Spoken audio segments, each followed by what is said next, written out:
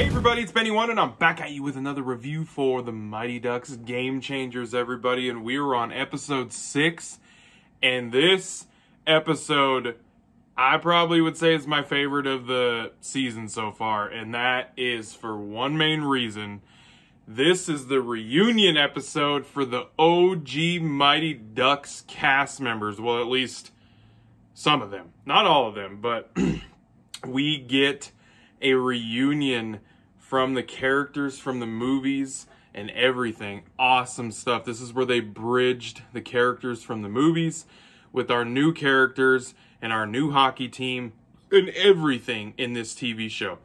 Awesome. I loved when I saw what the title of it was and when I read the description when I went to go play it. I just finished watching it right after midnight. I was like, oh, this is going to be a great episode. Great episode, everyone. Great episode. So the last episode ended with Evan being invited back to the Mighty Ducks because of the way he played in their game where he scored, you know, all the goals to help the Don't Bothers win their first hockey game, everybody. So, and then we also, so it picks up with that, and then it also picks up with Bombay driving along, talking to the girl that works at his Ice Palace place, and his window gets broken by a piece of concrete because he's pulled up to some construction, everybody. And he gets out and he was like, what the hell are you guys doing? You broke my window. And Fulton was there, everybody. That's right. He was there, and he was the one that actually shot the piece of concrete with his jack up at his window. And him and Bombay have a little moment, and he invites him out to like I think it's I don't know if it was a pizza place or whatever, to go out and have dinner with the OG Mighty Ducks because they're all in town for the Mighty Ducks hold this yearly event every year where they bring back all the former Mighty Ducks, and it's like an annual honoring thing. They called it something in the show. I can't remember, honestly, and I just finished watching it. That's stupid, but I'm just rattling stuff off my brain. I literally just finished watching it. So yeah, he invites him to that, and he says, of course, the Ducks fly together, you know, so we're going to get a little reunion, everybody. Awesome. Whew, this was a good episode, people. Great freaking episode. So we catch up with Evan, and he goes to visit the Mighty Ducks, and that cocky, arrogant coach of the Mighty Ducks tells him, you know, is trying to convince him to come by. He's got like a tray full of coffee, protein bars, green juice. He's trying to impress him and tell him, you know, scholarships and all this stuff, and you want to be on a winning team, you want to go to states, all this stuff. So Evan's not quite sure because you can tell he's kind of hesitant because he doesn't want to turn his back on the Don't Bothers. But at the same time, he kind of wants to rejoin the Mighty Ducks, like, because he got cut and he wants to play hockey and he wants to, there's part of him that wants to be on the best hockey team. So, but yeah, so he tells him, you know what, come by tomorrow, swing by practice and just see how it feels. So, and of course, he does, of course, because he goes to the Ice Palace and the Don't Bothers. All the kids were in this episode, by the way, where the past few episodes, we've only gotten a couple of the kids. They were all in this episode. They were watching their winning game, and they were watching it, and Evan shows up, and he's like, why aren't any of you dressed? We need to practice.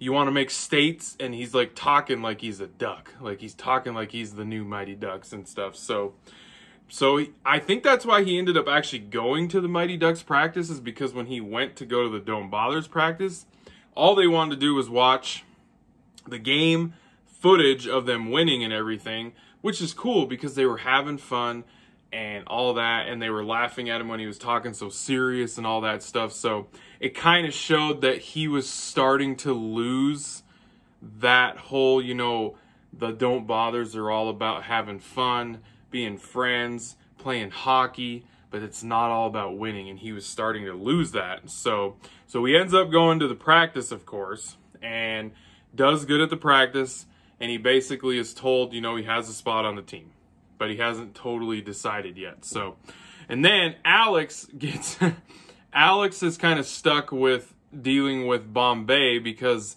she finds out that Gordon was not invited to this little yearly reunion thing that the Mighty Ducks host, because the Duck players, the OG Duck players are like, didn't you get the invitation? Like, you get one sent to you every year at this dinner that he goes to with them. They're like, didn't you get the invitation and stuff? And he wasn't getting them because they never invited him. And which is really stupid and shitty of them, because they said that he does not represent what is best about the Mighty Ducks. I was like, wow, really? If he wouldn't have put that hockey team together and named them the Ducks, the Mighty Ducks, they wouldn't exist. So he represents everything about the Mighty Ducks, honestly. So I was like, damn, that is a blow and a half. Cold, man. I was like, wow. So Bombay goes to have the dinner with the OG Ducks, and it's awesome. It's so cool. Like, it really brings you back to the movies and these characters when they were kids. They're checking out pictures of themselves on the wall. It was cool.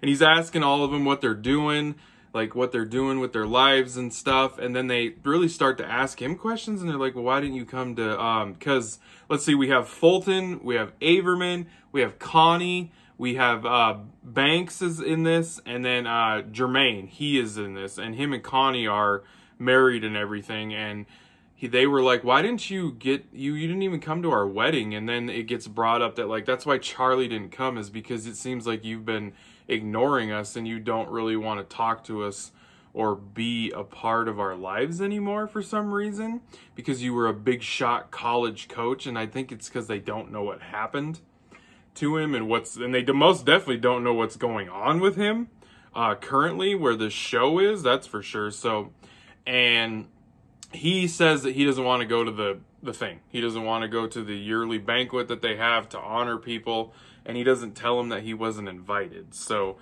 he leaves, and they're kind of mad at him. So it's kind of repeating that thing that they do in the movies, where there's something that always kind of happens in the movies where Bombay does something or makes a decision that kind of upsets the team. They kind of repeat that here in this episode. So a little nostalgia, a little throwback to the movies. So, and then we go to this banquet thing that they're having, and Alex and Evan are both invited because they assume that he's on the hockey team now, and him and his mom have a little discussion about how he's going to make the decision. She's not going to help him make the decision because she believes that he's going to make the right decision. And he does. He tells the damn Mighty Ducks coach that he's staying with the Don't Bothers. He's not going to join the team. Thank God. Jesus. And Alex gets wrapped up into this whole sweatpants thing because there's some 372 sweatpants lost at sea, blah, blah, blah. And she gets wrapped up into this crap and getting all this stuff put together because she's a duck mom again, even though she's like, what the hell are you talking about? No, I'm not. And then she finds out. And the original Duck crew is there, and they're at the banquet, and they're kind of like, wow, the Mighty Ducks have changed. Like, they're not what they used to be. So they kind of see that the hockey team has totally changed. They're not the way they were or anything remotely close to that. And then they find out that Bombay did not get invited. So they hop in a limousine because Averman drives the limousine for a rich guy. And they go to the Ice Palace, and they show up on the rink while Bombay's shooting some pucks. And they spin a cookie on the ice and get out. And they take his ass back to that banquet. And they make a speech about him while they're literally about ready to give this lifetime award to the current Ducks coach, that cocky, arrogant little shit. And they take the microphone and everything away. And they talk about how if it wasn't for Bombay, like, their character and everything and the way they grew up and the way the hockey team was and the Mighty Ducks started, like, they totally go to bat for him, and it was awesome. Awesome shit. And then the episode ends with the Don't Bothers practice, and the OG Mighty Ducks show up, the 5 of them in their original Mighty Ducks jerseys from the first movie, and they have a hockey practice, and it is awesome, you guys.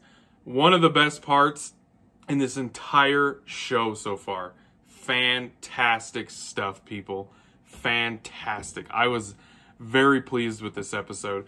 And the episode also ends on a pretty serious note where Maya looks on Instagram because she's like, I'm posting this picture of us in the OG Mighty Ducks on my IG, and she finds the video of Evan at practice with the Mighty Ducks, and they show it to him, and the whole hockey team leaves him on the ice, and that's where the episode ends. Yeah, serious shit.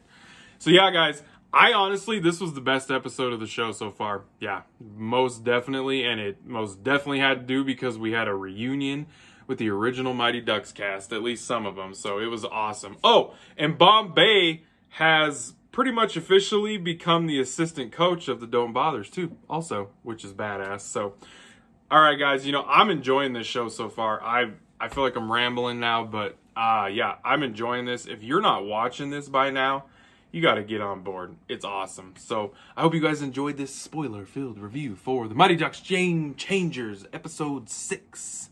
And I'll be catching you on the tube later because I have spoken.